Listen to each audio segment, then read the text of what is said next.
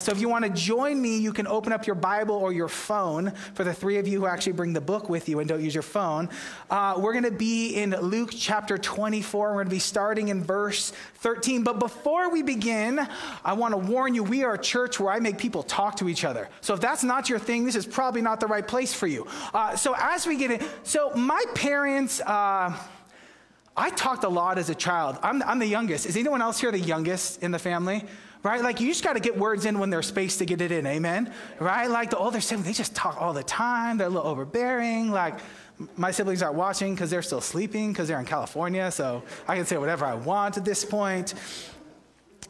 But I always was talking as a child, and I love to ask questions, right? And as an adult, I have a proclivity to continue to ask slightly funny questions. So here's what we're going to do before we start, and before we jump into this. If you could be on a fly on the wall for any event that happened in history, what would it be? So you're not actually a fly, for those of you who don't get, it's an illustration, an allegory, I don't know. It's something. English was a long time ago. But I would like you to think about one event in history that you would just love to see. Okay? Take a moment, think about it, and then I want you to turn to someone by you and tell them what it would be. Like, maybe it was the 49ers winning their 5th Super Bowl, because I'm a 49ers fan. Maybe it was the Lions winning the Super Bowl. I don't know if that's ever happened. Sorry, anyway, I don't know what it is, but go ahead. Sorry, it's just too easy, man. Anyway, so I want to go ahead and look at someone and say, like, what event in history would you have wanted to see and be a part of? On your mark, and if you say the resurrection, you're fired. Don't suck up. Don't say that. Look at someone else and answer the question. On your mark, it said, go. What would you want to see? Barb, tell Deetra. She's sitting by herself too. Come on. Let's do it. I'm calling you out if no one's talking to you. All right, what were some of the things people said? Yell it out. What are some of the things you'd want to see if you can see anything? The Steelers 6 Super Bowl. The Steelers 6? Oh, no. Oh, wow. Whoa, that wasn't that long ago, sir. You don't have to go back much in time. Be gentle, man. That was last year. I went into COVID with that heartbreak, just so you know. Right? Okay. This is not, anyway, my cousin thought it'd be a great idea to get married on a palindrome. So she got married when the Super Bowl started on Super Bowl Sunday. So she could get married 0220, something like that. It's a terrible life choice. So I didn't even get to watch them lose. It was horrible. Anyway, what other things anything in history, what would you want to see? Go. The signing of the Declaration of Independence. The signing of the Declaration of Independence. All right, what else? The birth of Jesus. I would want to be there like an hour after everything's cleaned up. I have 3 children. I'm like, clean it up before I touch it. You're precious and everything, but clean that up. All right, what else? Come on, yell it out. Landing on the moon. You'd want to be there. It's terrifying. All right, good talk. You want to be there when they argued. You want to watch people argue. I like it. All right, come on, give me a few more. What else? Anything in history at any time, what would you want to see? The building of the pyramids, the whole way or just part of it? It's a long wait, bro. I like it. Big moment in history, long moment. Awesome. I like it. What else? Give me a couple more. D-Day. What? D-Day. All right, that's intense. The creation of the universe. That's really, I didn't even think about that. That's good. All right, well, give me a couple more. The parting of the Red Sea. See how muddy it is to walk across. Got it. What else? Come on, give me a few more. You want to see Noah's Ark? All right. What else? What'd you say, Barb? Okay, stole it. No, you went twice and stole someone else's. No more talking in the back. All right. So when I asked my dad this question growing up, which I probably asked like 50 times because I think it's a fun question. I have a degree in history, right? That's why I became a pastor, because you can't do anything else with that degree. Sorry for anyone else who has a degree in history. You had good choices like me in life. And my dad said, I would like to be on the road to Emmaus on that 7-mile walk. And every time I asked him the question, which was a lot because I was a very irritating child and young adult and maybe adult still, but what the heck, he always said the same thing, that there was a journey that happened on Easter 2,000 years ago where these 2 men took a walk and Jesus started walking alongside them. And that's where we're going to be today. We're going to be in this moment on Easter where Jesus opened up and revealed the always and forever plan to make back into right relationship a creation and a people that had been scattered and separated from God. That in the ugliness of the cross and the beauty of the empty tomb, we get to be back in right relationship with God, not based on mine and yours perfection, but based on whose perfection? Jesus. So I want you to, before we start, look at someone around you and say, I know you're not perfect. Husband and wives are like, I didn't need to say that. Or any parent who got their kids ready this morning. I don't want to wear that. You know, that's never happened to anyone. Especially, I have 3 daughters. There's strong feelings on what we wear each day. All right.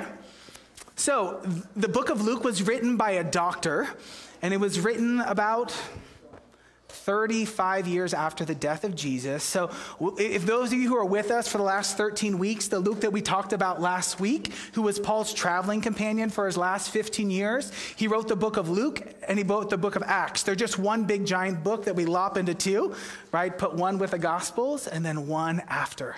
Luke was a physician, so he writes things a little more cerebrally. Sometimes you'll read John and there are like feelings all over the place, and he calls himself the disciple that Jesus loved, and there's just so many feelings that I don't understand. But Luke is a doctor, and what he ended up doing is after Paul was martyred, he went back to Israel and actually interviewed the people and talked to people who actually saw these things firsthand. That's why his account feels sometimes a little more like medical notes and straight to it stuff than the emotive experience of someone who was there firsthand. And so that's how he got this information. And it's fascinating. So I want to quickly set you up. 3 days before this, on Friday, Jesus died. And then Jesus died in the afternoon on a Friday. The Jewish calendar, the days end at what time in the day? At sunset. So their days don't switch in the middle of the night. Their days switch. It's whenever it hits sunset, the next day starts. He dies on a Friday. This is Sunday morning. We just read in the beginning of service, the women ran to the tomb because Jesus' body was hastily prepared. They knew which tomb it was because Lou said they followed the folks who put him in the tomb in the previous chapter. And they went there, and what happened? What was in the tomb? Nothing. And an angel spoke. It's never happened to me, but I imagine I'd be freaked out. So were they. They laid down on the ground and hid their faces. And the angel said, why are you looking for the living among the dead? And then they booked it, told the disciples, and because they had great faith, did they believe the women? No, right? Because never mind, I'm not going to touch that. Sometimes men don't believe other people other than their own self and their own feelings. I don't know what that's like. But I've heard that might be true on occasion. And then Peter runs to the tomb, comes back and says, it's empty, the cloth's just sitting there, and the disciples are just sitting in this tension, and Luke just leaves it there, no resolution. And then we're snapped forward to here. So let's pick it up in verse 13. If you want to read along with me, you can. It'll be up on the screen. You can read it from your Bible. I read it out of the ESV. You read it out of whatever you want. If you read it out of the King James, no one's going to understand what you're saying, though. All right, so continue on. So verse 13. That very day, 2 of them, meaning 2 disciples and followers of Jesus, were going to a village named Emmaus, about 7 miles from Jerusalem. So the Sabbath's finished. They're walking probably where they're from. And they were talking with each other about all the things that had just happened that I just summarized before. And while they were talking and discussing together, Jesus himself drew near and went with them. But their eyes were kept from recognizing him. So Jesus just died. The women went to the tomb, empty, angel talking, linens laying flat. Disciples think it's a great idea to walk home. So they start on this journey, and out of nowhere, who shows up? Jesus is like, hey, I'm here. So he just starts walking alongside and chatting with them. All right, let's pick up in verse 17. And he, being Jesus, said to them, what is this conversation that you are holding with each other as you walk? And they stood still, looking sad.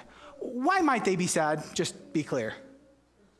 Because Jesus died, right? They thought it didn't work. He promised to bring a new kingdom where there would be no evil. where tears would pass and there would be a restoration between humanity and God, and Jesus died. And they were sad. Then one of them, named Cleopas, good old Cleo, answered him, "Are you the only visitor to Jerusalem who does not know the things that have happened there in these days?" And Jesus says, this is hilarious, "What things happened?" Just think about for a second, Jesus walks up to these disciples that have walked with him, followed him, and they're telling him what happened. And Jesus plays along. I don't know if Jesus is kind of a troll, right? And just kind of messing with him just a little bit. Or if Jesus is just choosing to be present in their pain.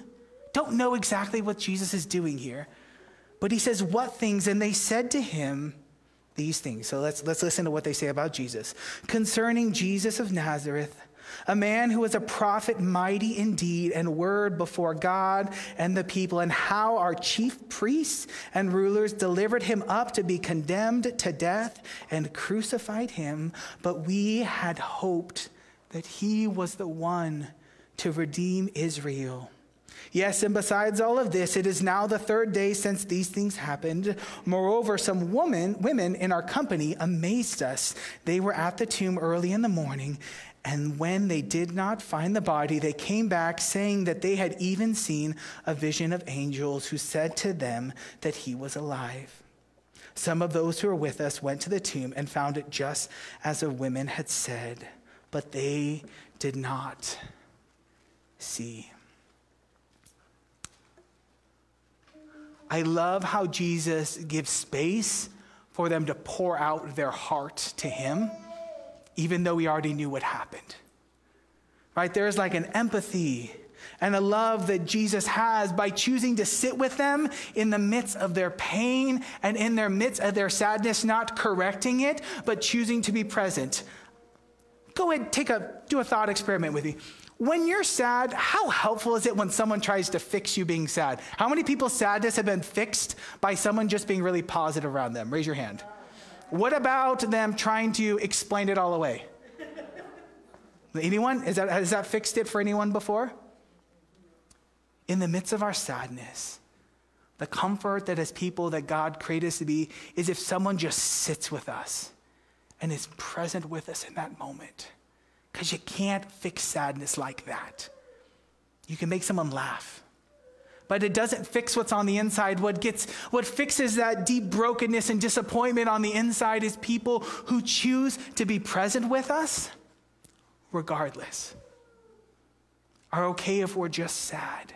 And we've all had people like that, and we've probably all been that. We see someone sad, so we try to fix it. Right? But God, being perfect and wise, the God-man Jesus, chooses to just be present with their suffering and present in the midst of their sorrow. I love the list. I love the way that they describe who Jesus was. They described where he was from. They called him a prophet. If you don't know, the last prophet in Israel before John the Baptist and Jesus showed up, it had been 400 years since someone had spoken authoritatively in the nation of Israel from God. 400 years Israel went without a prophet before this. They said he was a prophet. Said that Jesus was mighty in deed and in word, that he was crucified, and that they had heard rumors that he rose from the dead. The only thing that these disciples had to go on was the testimony of others, and they were slow to believe. And how do we know that they didn't believe that he rose from the dead? Why? Why do we know that for sure that they didn't believe that at this point? Because they were sad, right? If they thought he was no longer dead, okay, just think about this. You love someone, they die, you find out they're alive. Are you still sad at that point? No, you are freaking out. Right? It's like when I offer my kids cookies and they jump up and down, or candy, and they're like, yes, delicious. That's kind of what they sound like in my head. They don't actually talk that low. They're like a 4, 6, and 8-year-old little girl. So they don't have that octave at this point in their life. Right? And Jesus was incredibly patient in revealing himself to them. And I love that. I don't know about you.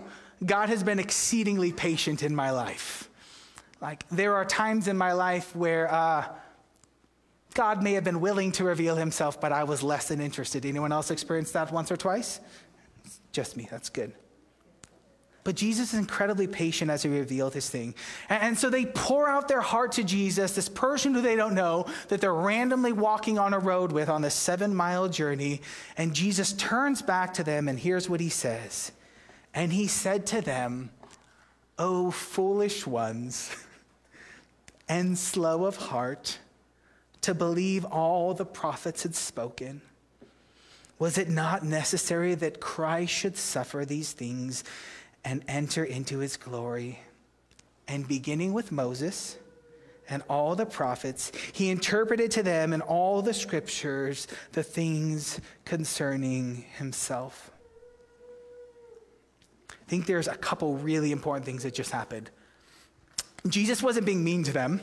The word foolish there just means unwise, right? Knowledge, wisdom, two different things. You can have knowledge when you're 20. You can have wisdom when you've got a few more years under your belt. It's knowledge that gets put in action.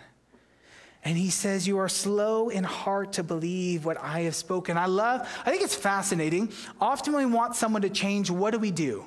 If you run into someone and you think something they believe is wrong, what do you immediately do? You correct them, right? Anyone here like to argue with people?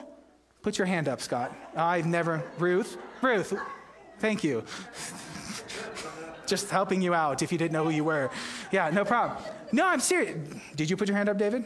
Okay, good. I was just making sure. The people who've gotten arguments with me in the first couple months. That's who I'm calling out. But anyway, right, often what do we try to change? Do we try to change people's minds when we think they're wrong? How well does that, when was the last time you've seen someone's heart changed by arguing with them with their mind?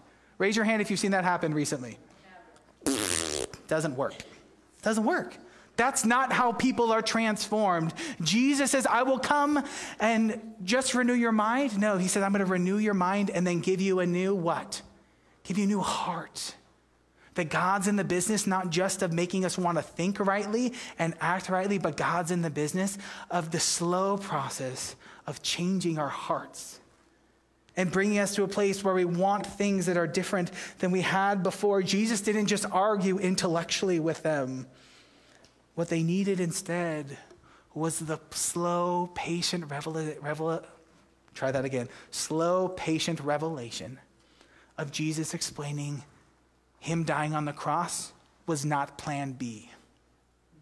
From the very beginning in Genesis chapter 3, we see that Jesus dying to overcome evil was the plan from the very beginning. And so Jesus, on this journey, and this is why my dad loves this scripture, he just wants to be there as Jesus explains the whole Old Testament. Anyone here ever read anything in the Old Testament that made you feel like, I don't know what's going on right there? Anyone ever read something that seemed a little odd? Okay, these people are super blessed. Jesus walked through the whole book, right, and explained everything in a 7-mile journey. And he says he began with Moses. Moses is a person that wrote the first 5 books of the Bible. All the way through the prophets, the people who spoke them as a mouthpiece of God. And he interpreted for them all of the scriptures concerning himself. And I think there's 2 incredibly important parts and things that Jesus is doing right here. First, he says, just so you know, Old Testament, New Testament, same God, same heart. Same desire to restore people to God. When Solomon, who built the temple, probably one of the more famous people in the Old Testament, real wise guy, not in a criminal sense, wise guy, but in a intelligent guy sense. When he christened, when they blessed the temple, his prayer was that it would be a place for people everywhere to come and hear about God. And throughout the Old Testament, we see, and Jesus expounds, and I'm not going to go into it. I might post something on Facebook later where you can go and do some reading, and you can see that, because that's another 40 minutes, and nobody wants to be here for that long. So we're not going to do that right now. But there's a lot of fantastic things, and I'll post up some links this week if you want to do some more reading of places where God reveals his heart and his long plan to make right this broken world. So Jesus walked with them And then we pick it up in verse 28, keep going. So they drew near to the village, to Emmaus, to which they were going.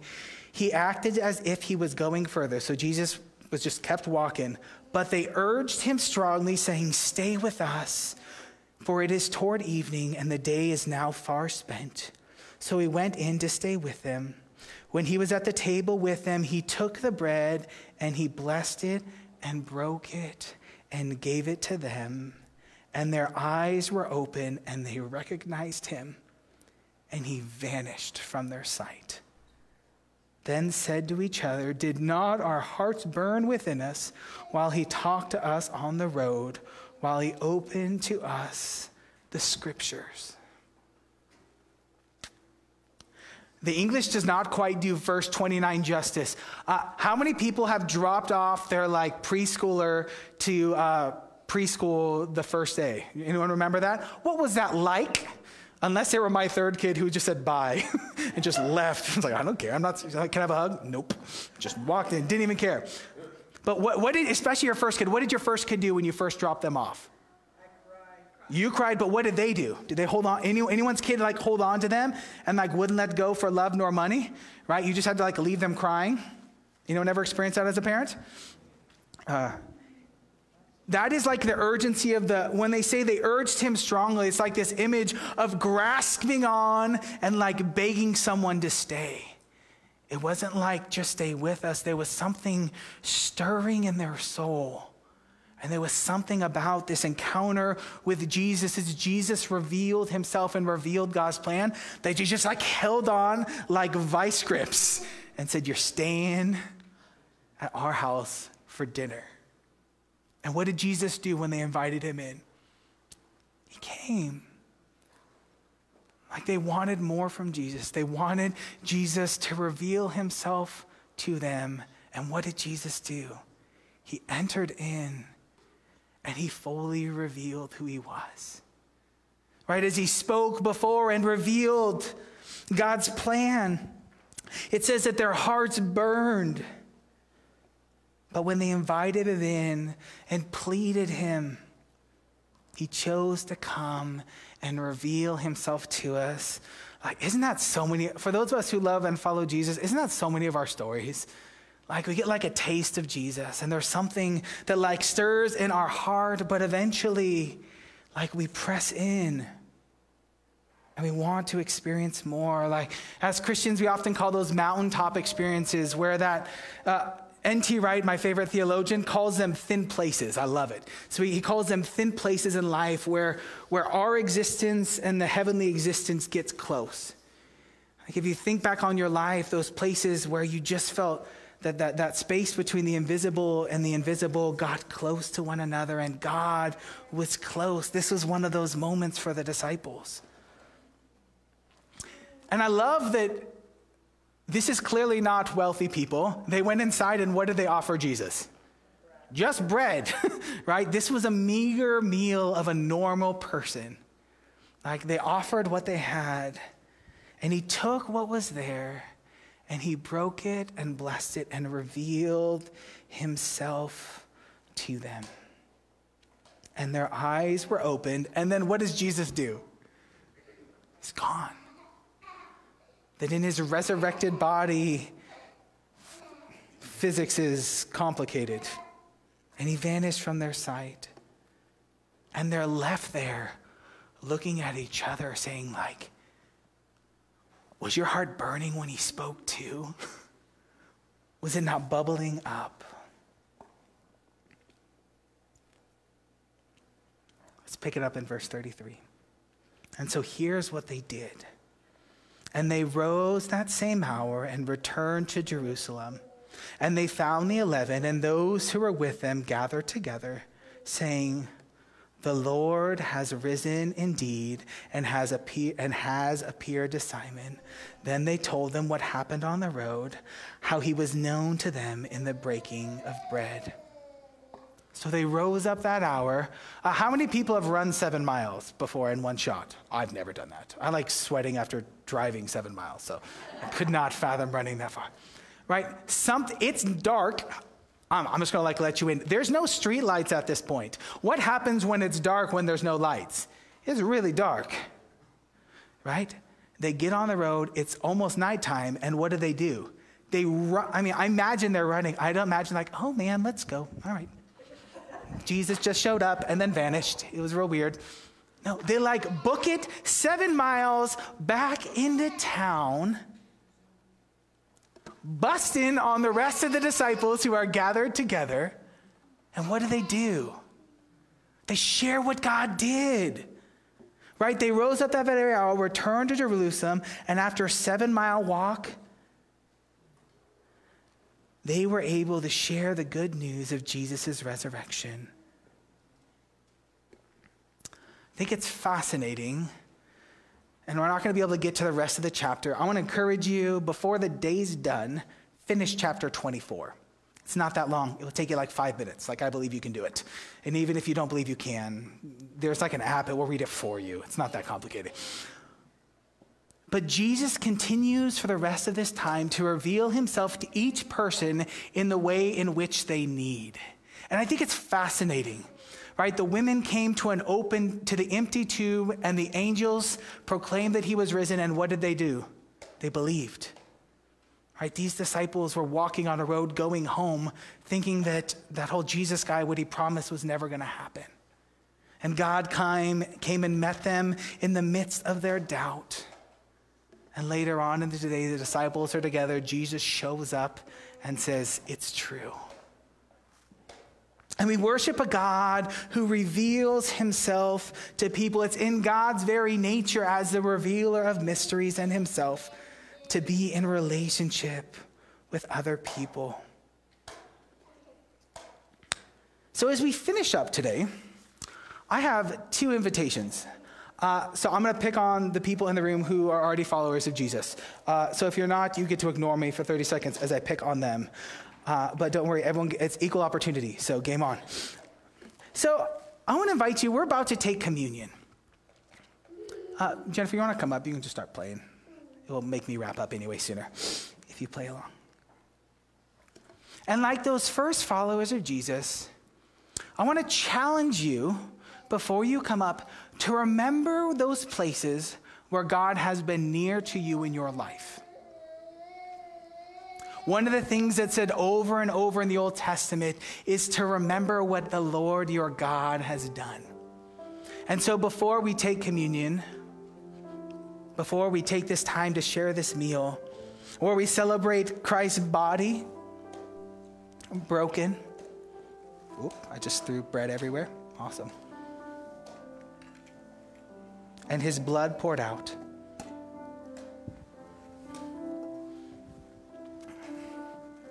I want to invite you to take a moment and remember and to thank God. And I wanted you to do more than just remember. I want to challenge you, before the day's done, tell someone around you about one of those moments in your life where God showed himself faithful and drew close to you.